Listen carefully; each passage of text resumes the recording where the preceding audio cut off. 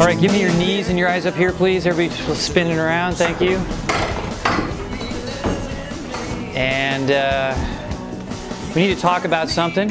We're going to problem solve right now. As a class, this is your class. You're going to solve a problem that's going on in the class right now. The last week, for your consensus, I've taken your math papers that you've turned in, I've checked them over, and you guys just aren't reaching consensus with each other. The papers aren't matching up. And almost every day I have to put them up on the document camera, right? And we're looking at them, we're saying, these just don't match. So something's going on. I want you guys as a class to solve the problem. I want you as a class, as a team, each one of you in your individual teams are going to brainstorm right now how to solve the problem. We need to have those papers match up, otherwise you guys are not understanding the math, right? You're not learning the math. So we got to get them to match up somehow. Here's how you're going to do it. You have a table leader. They're going to lead the discussion. They're going to make sure that you guys stay on task and you're discussing what I've asked you to discuss. I would like the table leader to make sure that one student at your group is recording the information that you're coming up with. So they're going to have a piece of paper out, not right now. Everybody's still paying attention, good. They're going to take out a piece of paper and they're going to write down what your group is coming up with. Keep track of it. Okay? One of your team members is going to keep track of the clock. In just a second, I'll give you how much time you're going to have to brainstorm as a group and come up with some ideas. So 3 of you are going to have a job right now. The 4th person, just jump in and be busy with your group and help them out. And then I'm going to call you back to attention and we're going to talk about what your ideas are. We're going to get your ideas from the other groups, and then we're going to come up with a plan as a class of how we can solve this, and we're going to actually try it today. We're going to put your plan into action today. Now, I just gave you a bunch of directions. I don't want you to follow the directions. I want you to turn to your neighbor and repeat the directions of what you're going to do. Wait. When I give you the teach command, you're going to turn, you're going to talk using gestures. You're going to explain to your neighbor what the directions are. That's it. Just what the directions are. And I want you to explain it this way. This partner with this partner, this partner with this partner. Ready? Teach. Okay. Then we write the stuff down. And then she picks another person to watch the clock. And then because then we all want to he would you'd be recording, he'd keep track of time that would be at yeah. Class. Yes. Thank you. Great job. Wow. I heard all kinds of kids in here that were discussing the directions with their neighbor. Saw a lot of use of hand gestures, so we're going to add another minute of movie. Thank you, sir. Now that you know what the directions are, is anybody confused by the directions right now? A little confused? Just one person? Okay, so you'll figure it out because your table group is going to help you because the rest of them know the directions.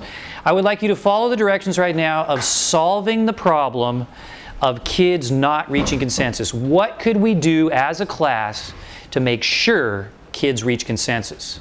Brainstorming, taking notes. I'm going to walk around, I'm going to watch and listen to your conversations. Ready? Teach! Okay!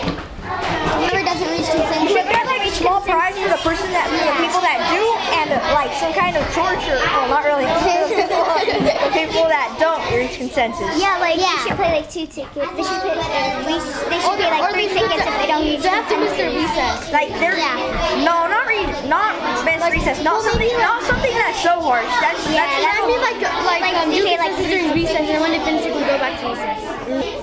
I think we could solve the whole reaching consensus thing. Like if we can, if you don't reach consensus, right, you should owe Mr. Bedley like 5 tickets or 1. If your kid catches you, you should owe him 1. Okay. I think if Mr. Bedley catches you not reaching consensus, pay more than how much tickets we're owing right now. So at least it tells. Class. Yes. Thank you. I'm going to go ahead and give you another 4 minutes.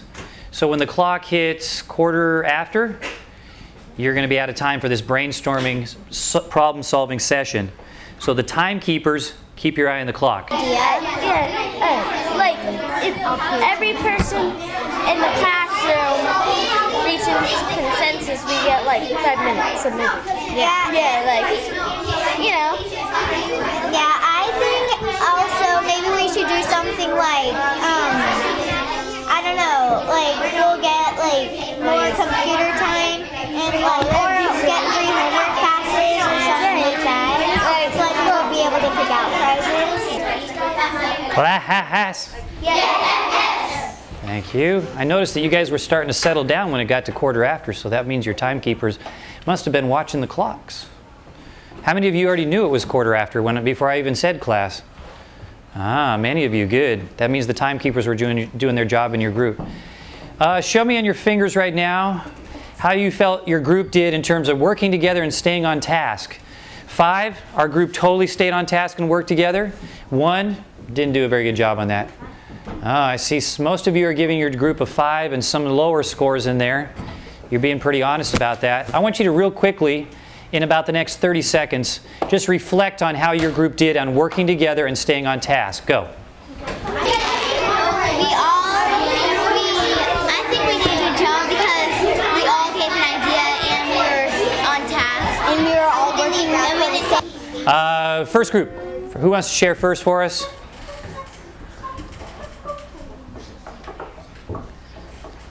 Aaron, thanks for raising your hand without shouting out or making any noises. I'm going to let you share first.